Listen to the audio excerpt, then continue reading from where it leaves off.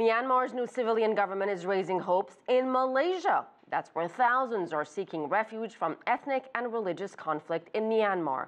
As CCTV's Rian Maelzer reports, many see a brighter future. Life for tens of thousands of Myanmar refugees in Malaysia may be an improvement on the discrimination, civil war and ethnic violence they fled. But Malaysia doesn't recognize refugees, leaving them unable to work legally or put their kids in formal education and mired in poverty.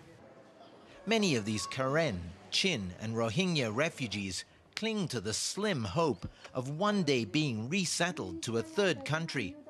Some hope Aung San Suu Kyi's victory means they may one day be able to return home. In the run-up to November's election, then opposition leader Aung San Suu Kyi was vague at best about what she would do to end the country's ethnic strife and ensure the rights of minorities.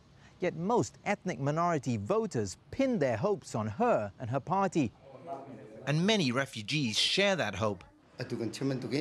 If the government gives us religious freedom, ends discrimination against ethnic minorities, and provides basic infrastructure, then I will consider going back. I wish her doing about the better for Rohingyas. We are return our home. We are go back our home. We do not know happy other countries to live in the refugee way. Some worry about the fact that the military is still guaranteed control of the ministries of Home Affairs and Defense. We hear our country is changing, but the leaders just make promises. They never keep them. Many Rohingya say they fear it will take even longer, if ever, to end the hostility toward their community.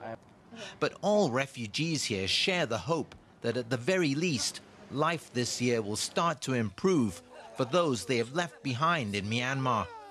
Rian Maelzer, CCTV, Kuala Lumpur.